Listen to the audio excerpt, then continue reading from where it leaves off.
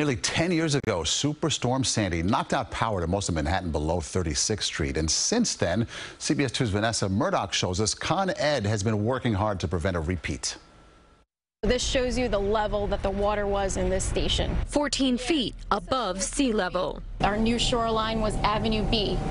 We're at Avenue D. The East River forced far beyond its banks. We anticipated significant impact ahead of Sandy. It exceeded our expectations. Surveillance video captured during the storm shows an almost blinding flash of light coming from the East 13th Street substation.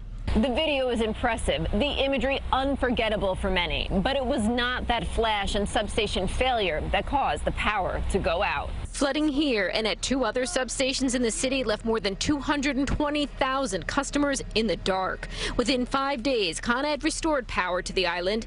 Then the much larger job of fortifying the grid against future storms and climate change began. We made a $1 billion investment commitment to strengthen our systems. $180 million went to the substation. General Manager Aisha Ahmed led the tour and first showed us the first line of defense, the perimeter wall.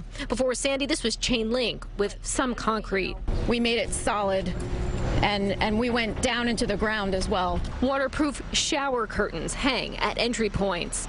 All equipment now sits well above solid ground. Earlier we were at ground level and now we're 2 flights above, which is the new control room. Floodwaters 3 feet deep cut off incoming information and trapped 11 workers inside. It was a surreal scene over here. Along with Rescue 1, Benny Varghese helped get them all to safety. To reduce response and recovery time for repairs, 100 bucket trucks on standby in Pomona, New York for out-of-state crews. We fly them right in, they get here quickly, and they just hop in these bucket trucks. Big moves toward building a more resilient, reliable power supply. From the Lower East Side, Vanessa Murdock, CBS 2 News.